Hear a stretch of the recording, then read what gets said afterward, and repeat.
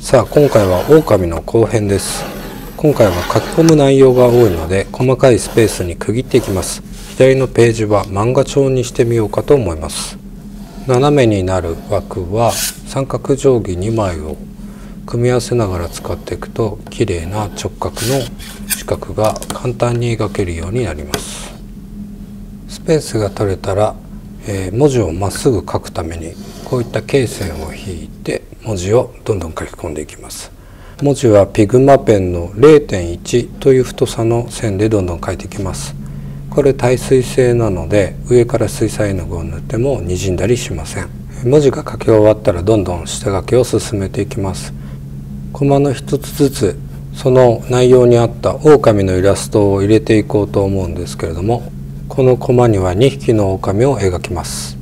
右利きの人にとっては右を向いてる人間の顔だったり動物の顔って結構難しいですよね。ここで気をつけたのは目から鼻先までの立体感、そういったものを気をつけながら描きました。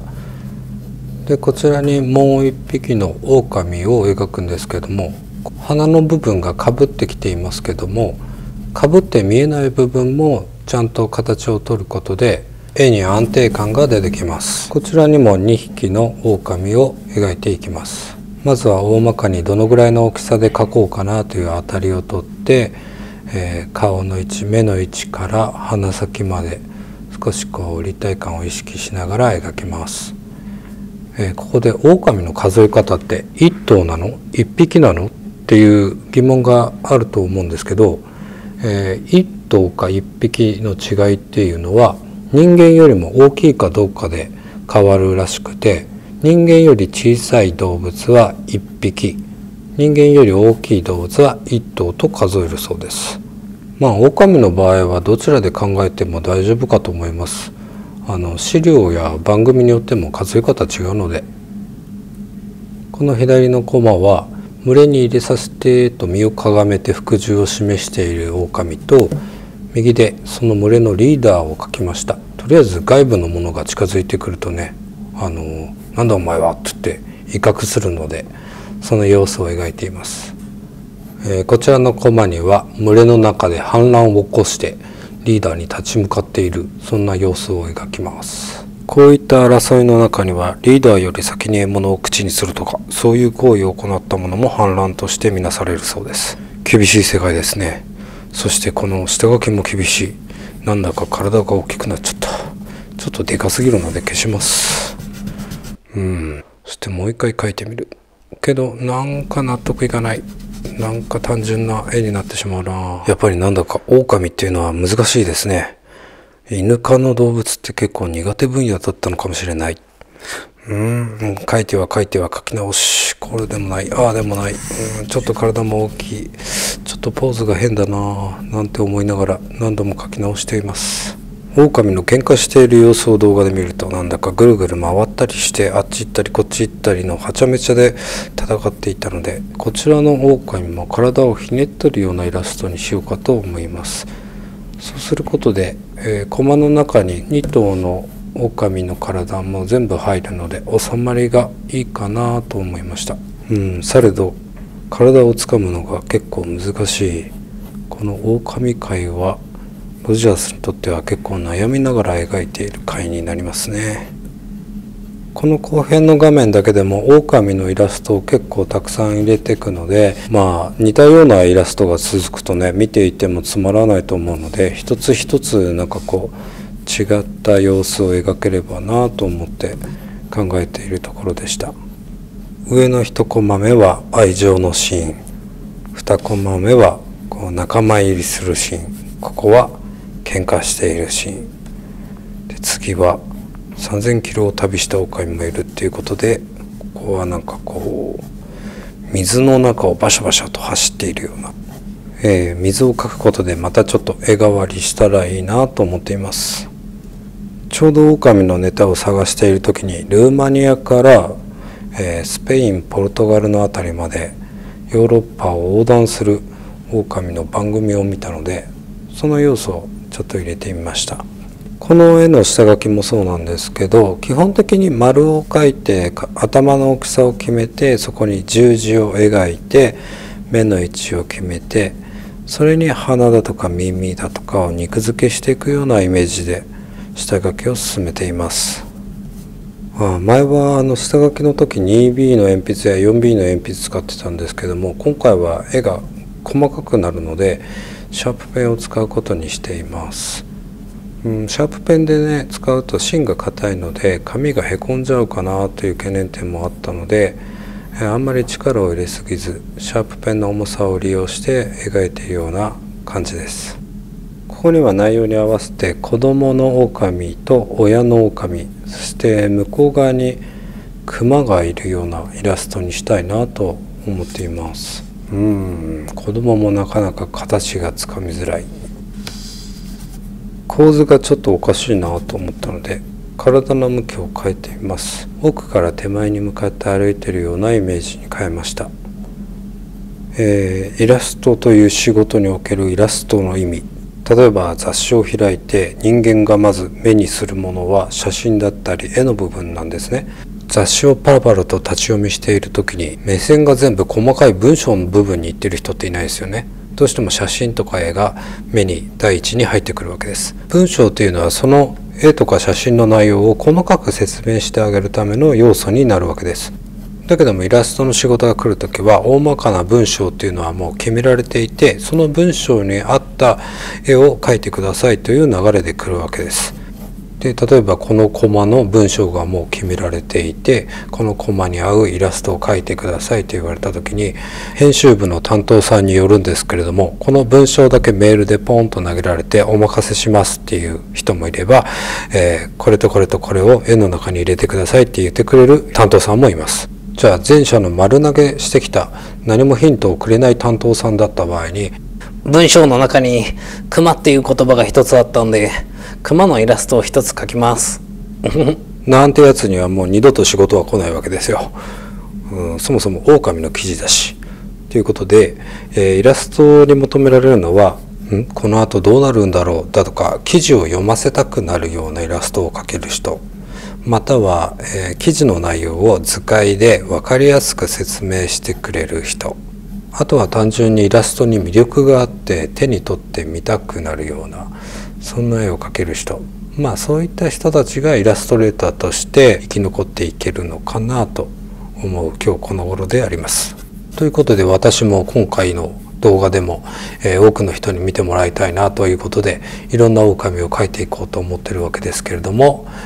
ここではタッチを変えた狼を描いてみようと思っています。ここではね、内容的には童話に出てくる狼、怖いイメージの狼が多いよねっていうこととかを描いているので、それに合わせた狼のイラストです。狼というか、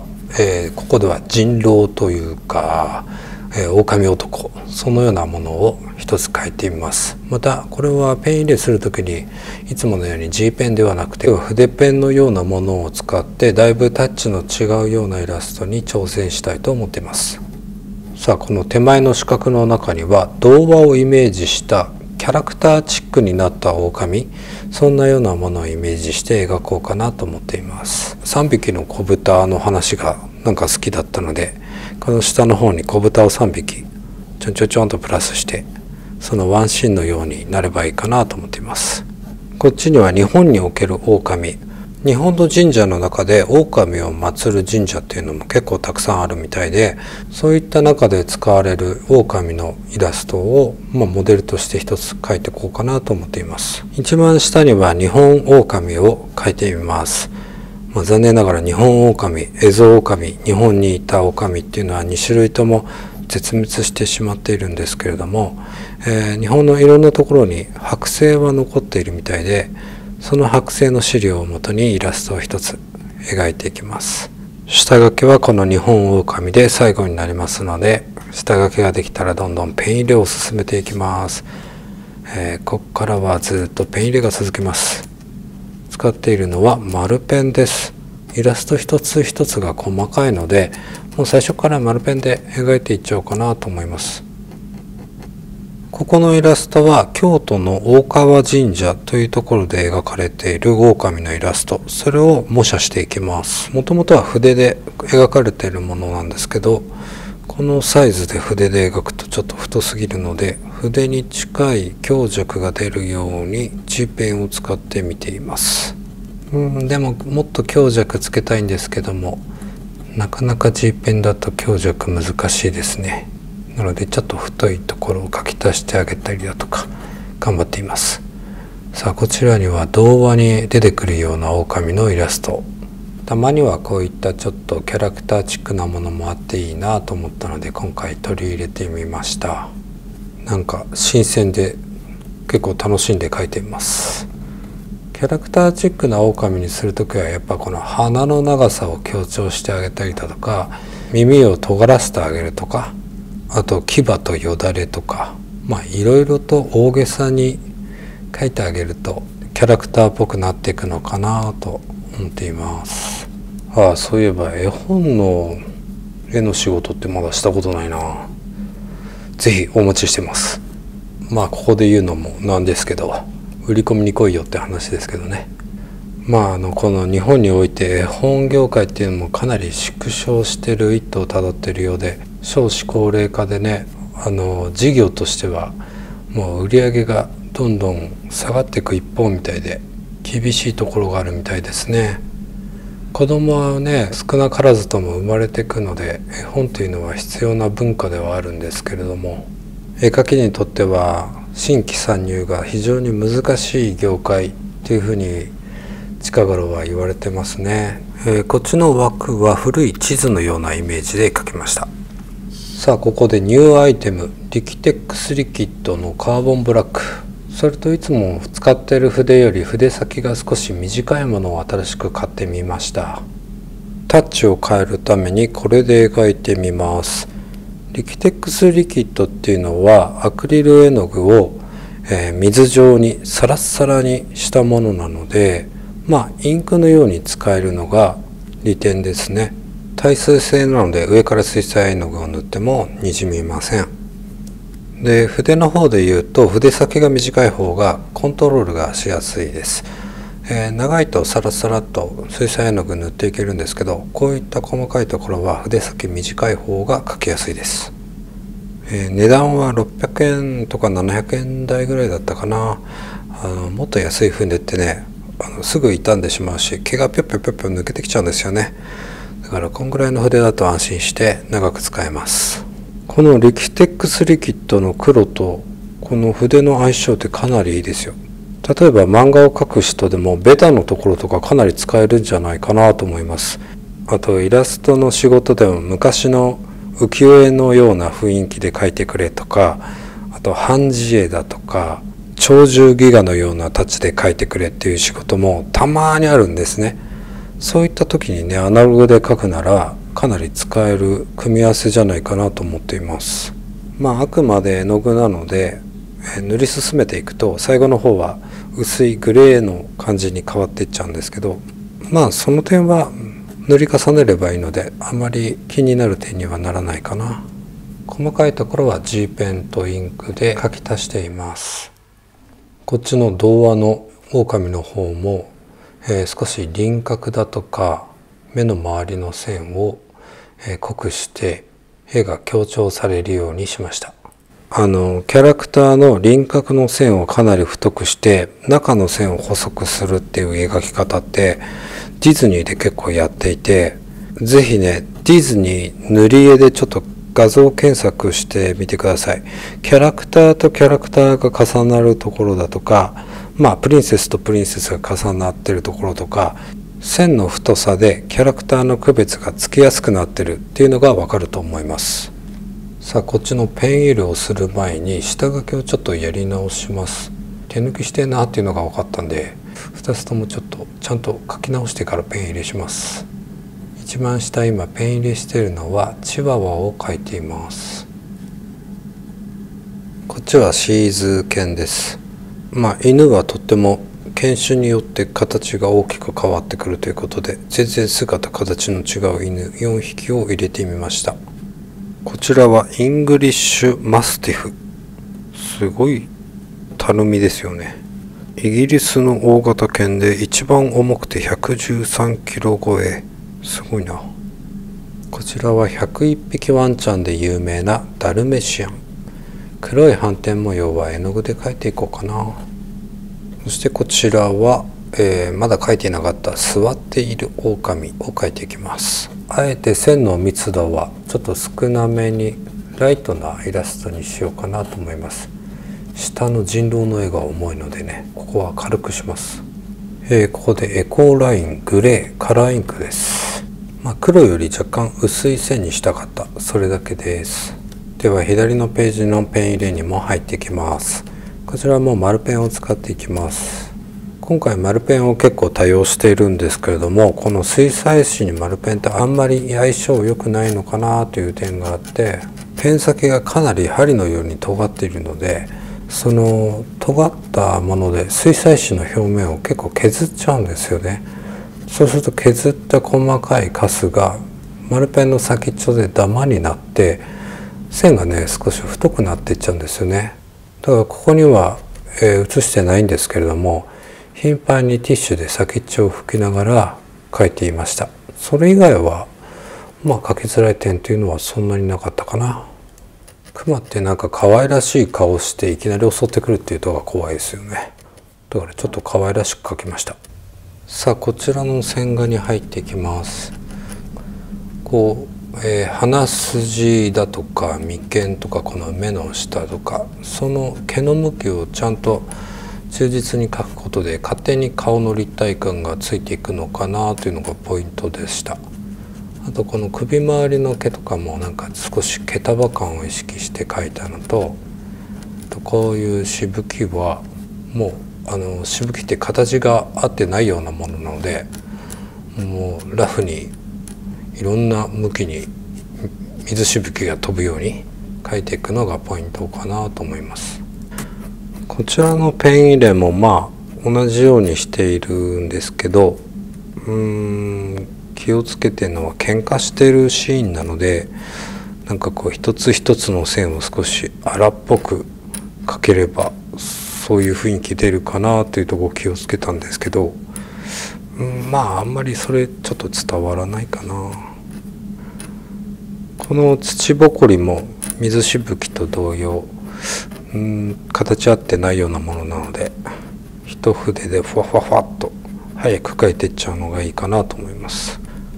絵の初心者の方だと線一本描くのもなんとかうまい線を描こうっつって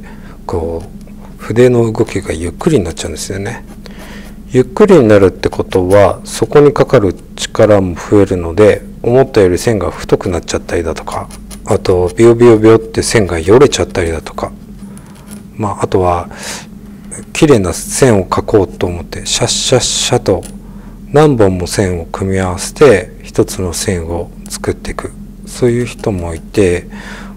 思った通り綺麗な線が描けないって悩む方も多いかなと思うんですけど、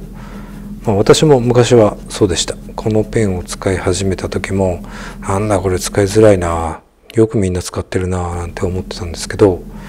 ただ単に書く回数を上げることでこのペンに慣れてきて思い通りの線が引けるようになるので、数多く書くっていうのも上達には確かに必要な部分かなと思っています。私もなんか最初の頃は使いづらいなって思いながら、やっぱりピグマペンの方に逃げてしまったり、あと細いハイテックを使ったりしてたんですけど、漫画が好きで漫画を見てるとやっぱりこの G ペンとか丸ペンで描かれてる線いいなって思ってたので、なんとか自分のものにするためにメモをする時でもなんかちょっと落書きをする時とかでも、G ペン丸ペンっていうのは使うようにしてて、そうするとね、なんかもう気づかないうちいつの間にか自分のものになってるというか、でペンの先をくるっとね角度を変えても太い線とか細い線調節できるんですけど、それもね無意識にできるようになったので、是非このペン使いづらいなと思っている方でもめげずになんかこう日頃から使うようにするといつしかいい線が描けるようになると思います。ピグマペンとかハイテクとかそういうペンでできない部分っていうのは、この線の入りと抜きの部分がね、やっぱりこうペン先が丸い分途切れたような感じになっちゃうんですよね。だけどもこっちの G ペン丸ペンっていうのは力で太さとかを調節するために作られているので、入りも抜きも自分次第の線に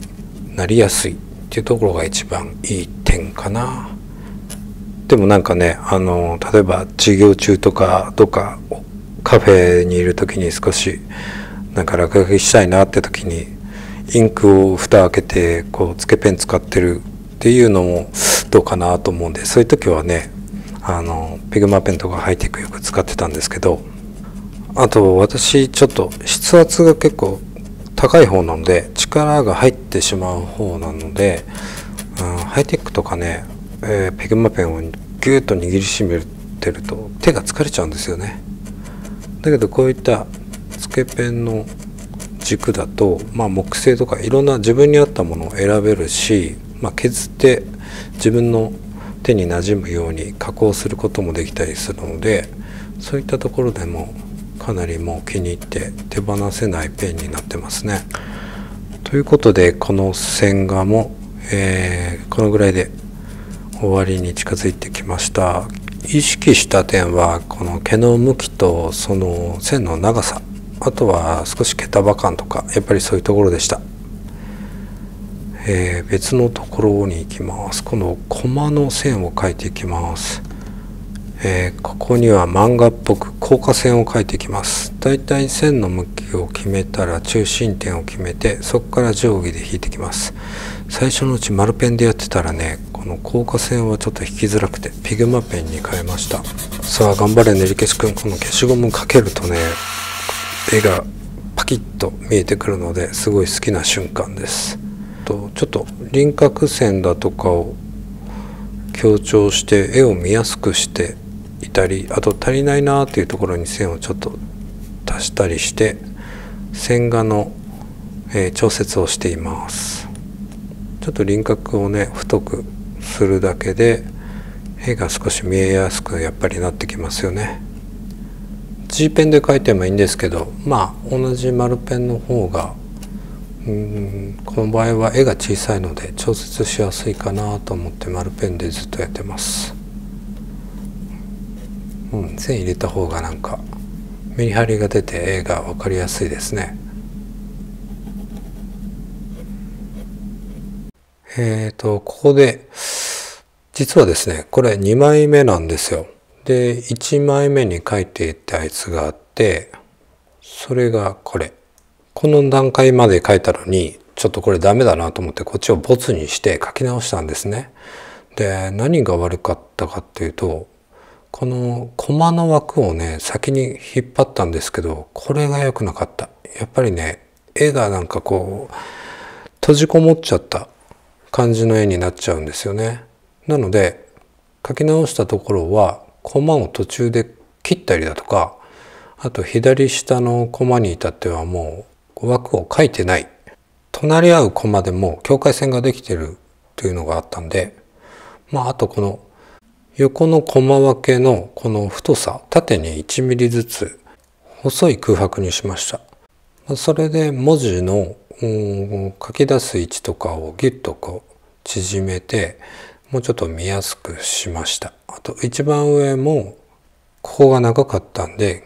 ギュッと縮めて絵のスペースはもう少し確保しました。こちら側もあんまり変わんないんだけど、下の日本狼の項目を少しスペース取って他の行間と同じように詰めたことで分かりやすく見やすくなったかなと。あとここら辺もちょっとシンプルにして項目も、家畜に向いていないだとかを一番上に持ってきました。っていうのはまず人間からすると犬と狼の違いって家畜にできるかできないかっていうところが一番大きいみたいなんで、そこを一番上に持ってきました。さあ線画も終わり、色塗りに入る前にちょっと休憩。庭を見ると何か動物の足跡が続いていました。これは何の動物だろう。ひづめではないのでイタチとかそういうものかな。なんだろう、見れたらよかったんだけど。別のところにウサギの足跡もありました。この足跡を追いかけたくなったらいいねボタンとチャンネル登録お願いします。関係ないけど。さあ、では色塗りにかかっていきましょう。固形水彩で塗っていきます。これは黄土色と茶色の混色です。下地を塗ってからまた濃いところを塗り足していきます。焦げ茶を足して、影になる部分、ここら辺は毛の感じを意識したいので細い筆に変えました。日本にいたオオカミは灰色オオカミとかとは違って、こういうちょっと小ぶりでね、本当に犬に近いような形だったんですね。ついでに背景も少し描き加えていきます。こちらは少し色味を変えて背景だけさらっと塗っていきます。こっちは童話の絵本のワンシーンみたいなイメージで描きたかったので、色もちょっとリアルな色というよりは少し奇抜な色にしたいなと思って、他の絵と差別化したいなと思って今塗り進めています。狼だったり犬科の動物ってこの口の周り黒くなっているので、そこもね黒く塗っていくと、これですね、黒く塗っていくとなんかよりそれっぽく見えてくるのかなというのがポイントですね。編集をやってくれてるヨメアスがね、絵本を昔から好きでたくさん持ってるんですけど、それで、私もなんか絵本買ってみようということで子供の頃好きだった3匹の子豚を買ったんですけど、大人になって見てみると結構こんな話だっけっていうところがあって、例えば冒頭、昔あるところにお母さん豚と3匹の子豚がいました。お母さんは貧乏で子供たちを育てきれなくなって自分で暮らしていくように3匹をよそに出しましたって書いたんですよ。過酷。あと最後はね、鍋で狼をコトコト煮て食べましたっていう描写とかがあったりね、結構激しい話だったんだなっていうのがあって、結構そういう童話とか絵本って昔の話だとそういったちょっと残酷な描写というかね、なんかね厳しい描写が現代版になると優しく書き換えられてるっていうパターンもありますよね。逆に言うとこの話ができたのは1800年初頭とかだったので、その頃って結構そういう話が一般的にあったのかとか考えるとね、昔っていうのは本当過酷な時代ですよね。現代でよかった。色鉛筆使ったのはなんだろう、空の色をベースとして色鉛筆で青みを足した方が思った通りの色になるかなと思ったので色鉛筆を使いました。この辺のハイライトはリキテックスの白を使って薄く色を出していってます。で、あと輪郭にホワイトを入れることでもっとこの絵が強調されるように、ちょっと浮き出るような感じに見えるように白をのっけています。あとはちょっと歯のハイライトに使ったりだとか、ちょっと光ってる感じに見せるために。ではこちらの人狼というか狼男を塗っていきます。こっちは童話っぽい絵とは差別化させるために、モノクロ調で塗りたいなと思ってたので、薄くした黒に少し、青みをプラスした色で塗り進めていっています。ベースに薄い色をのっけてからだんだん濃くして影の部分だとかを塗り足しています。今これは背景になる木の部分ですね。木の幹を描いてから枝をちょんちょんちょんとこう伸ばして木に見せています。ちょっと濃かった。ここら辺も木の葉っぱみたいのをちょんちょんちょんと描くことで森に潜む狼男みたいなイメージにしました。でこれ周りにグレーで影のようなものを描いてるんですけど、そうするとこの絵が、この画面の中で少し浮き上がった感じに見えるかなと思って、ちょっと遊び心でしょうか、そんな感じで入れてみました。はい、犬を塗っていきます。チワワです。この上の段のイラストは、サラサラっと塗っていきます。なんかこう本当にちょっとした挿絵のようなイメージですかね。そんな感じで描きました。一番上に家畜に向いてるか向いてないかっていうところがあるんですけど、この赤ん坊の頃の狼を育てて、家族のようにね接して暮らしているっていう人たちもいますよね。で狼だけじゃなくて熊とか、虎とかライオンとかでも小さな頃から育てると家族になれるって話って結構聞きますよね。だから家畜に向いてないと書いてあるんですけど、そういった例外もあるということで、一般的には出会ったらねいきなり友達になれるわけじゃないので、あくまで、一般論として捉えていただければと思います。あとここには書いてないんですけど、狼と犬の違いで、狼は妊娠期間っていうのが限られていて、日照時間が長くなる春とか夏に、繁殖する傾向にあるみたいですね。で1回で7匹ぐらい産むのかな。一方犬っていうのは大まかに季節に関係なく繁殖できるっていうところがありますね。これは犬との違いとはまた別の話なんですけど、一種交配ということで、狼と犬は、交配できると、子孫を残せる。でもなんかねチワワとかはさすがに無理みたいで、シベリアンハスキー、アラスカンマラミュート、ジャーマンシェパードドッグとか、狼に近いような犬との交配が可能で、生まれた子供は狼犬という種族になるそうです。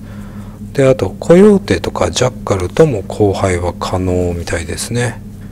一種交配でいうとトラとライオンから生まれるライガーとかそういうのもいるんですけど、そういうライガーとかはね子孫は残せないそうです。あとここに描かれているクマでも灰色グマと北極グマが合わさって、なんかこうグレーのクマが生まれたりもしてますね。あとロバと馬のハイブリッドでラバとか、あとライオンとヒョウでレオポネスとか、ライオンとジャガーでジャグリオネスとかね、いろいろ近い種族だと交配も可能なものも結構あるみたいですね。そういったこともずっと昔から行われてきて、これも進化の一つだなんていう説もあるみたいですけど、面白いですよね。絵の方の話に行くと、ここら辺は不穏な空気にしたかったので、あえて曇り空のような景色にしました。感情表現とか雰囲気作りで天候を、勝手に変えるっていうのは、漫画でも映画でもよく使われていることで、例えば、悲しいシーンの時に、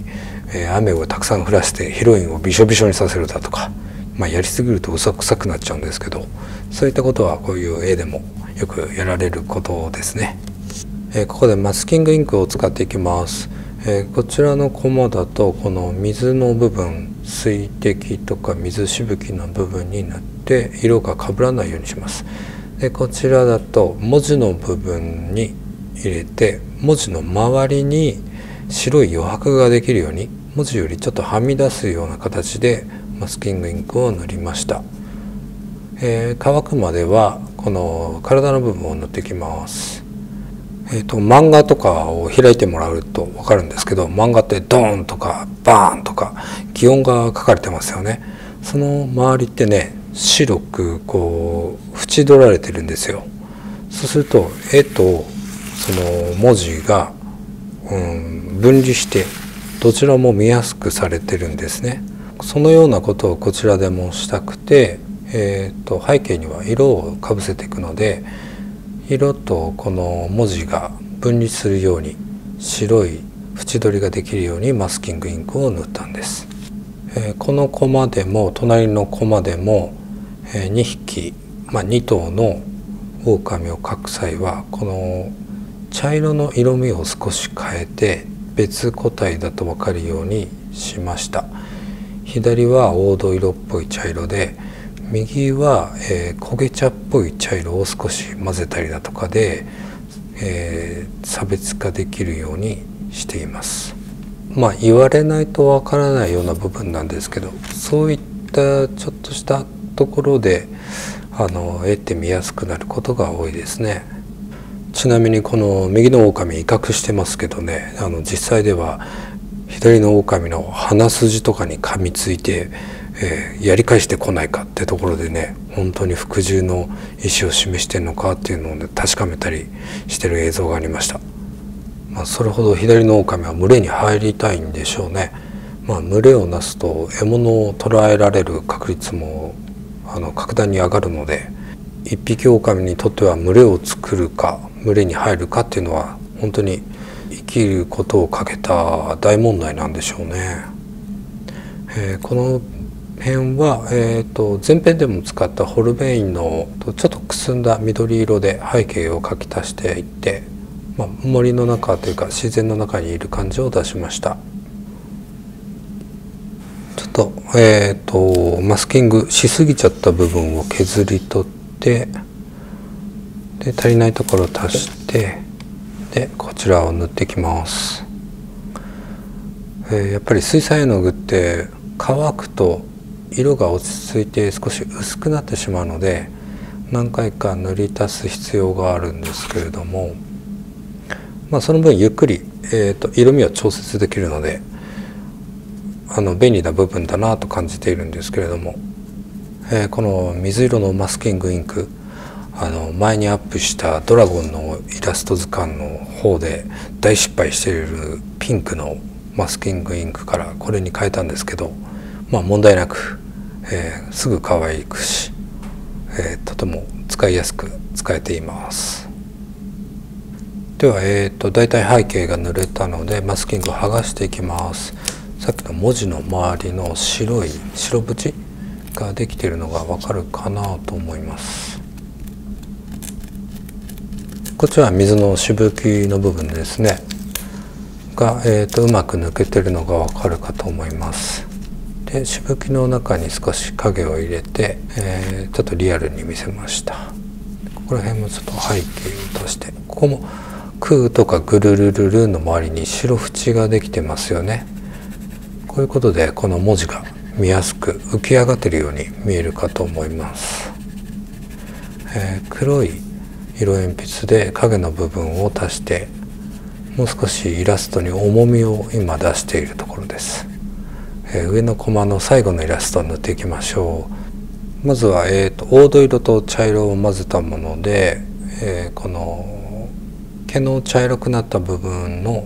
下地から塗ってだんだん濃くしていっています。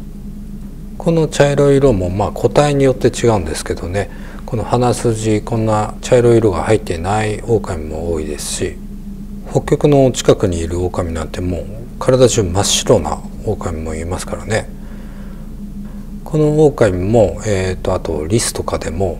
冬になると雪の色に混じるように毛の色が白っぽくなったり灰色っぽくなったりする動物って多いですね。逆に夏になると緑や土とかが出てくるので毛の色が茶色っぽくなってきたりする動物も多いですね。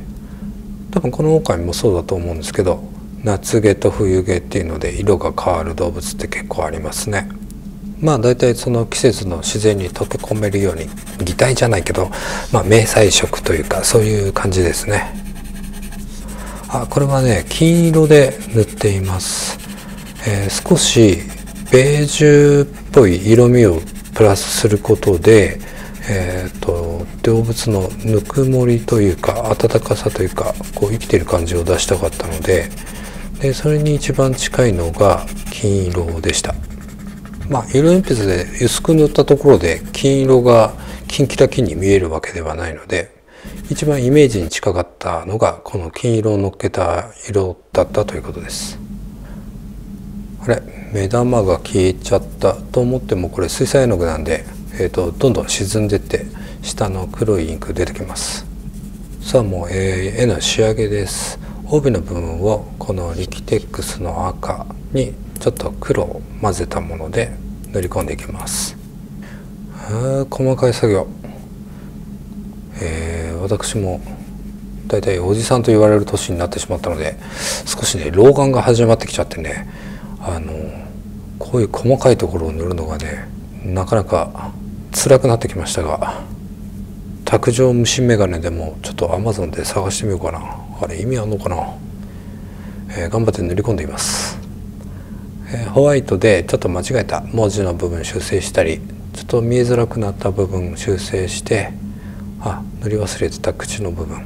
あとこの絵の周りにまたホワイトを入れることで絵が分離して見えるようにしました。細かいところ修正して、目の中に光を入れました。ここもちょっと細かいところですけどね、ホワイト塗りすぎちゃったところをピグマペンで少し描いて、こちらもなんかちょっと寂しかったので背景に木を描き足しました。これはホルベインのお気に入りの色です。こちらも、細かいところをちょっと描き足してますね。もう最後の仕上げです。影の部分